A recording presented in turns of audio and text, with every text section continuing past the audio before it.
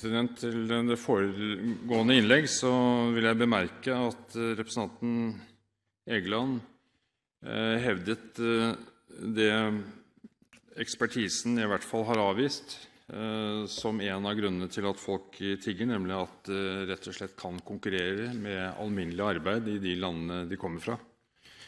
Og dermed så vil ikke situasjonsbeskrivelse at dette er de fattigste av de fattige, men at det for noen kan være en uformell måte å arbeide på, som da faktisk også har vært fremme i denne NOVA-rapporten. Så jeg vil anbefale på det punktet, så synes jeg NOVA-rapporten er interessant. Et gjennomgående tema i debatten, president, har jo vært hvorvidt dette er enkeltmennesker som organiserer seg selv i mindre enheter, og som således er en helt harmløs foreteelse. Da vil jeg få lov til å henlede Stortingets oppmerksomhet på at det på Europakommisjonens hjemmeside der er det slik at EU-kommisjonær for sosiale spørsmål Cecilia Malmström fra vårt naboland har skrevet følgende, sitat: «På mitt område er det et økende problem at romkvinner og barn blir ofre for trafficking, både for seksuelle formål og blir tvunget til å tigge i gatene.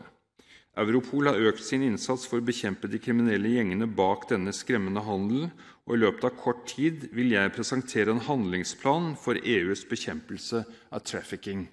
Sitat slutt.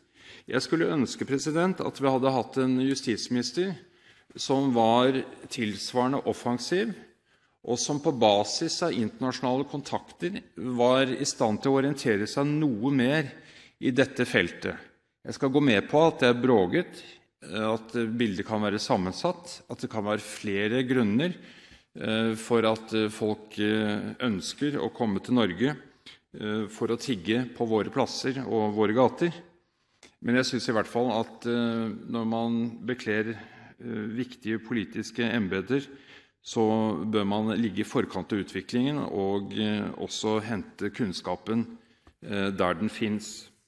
Så jeg kan i hvert fall si at hvis man lytter med godvilje til justisministeren, så sier hun at det går en grense for hvor mye et bysentrum kan preges av tigging, men at man tydeligvis ikke har kommet dit ennå. President, noen av oss synes vi er kommet dit, også fordi vi vet at bak dette, og det gjelder ikke 100%, men det er mange nok som faktisk er ofre for annen kriminalitet som ledd i denne internasjonale tiggervirksomheten.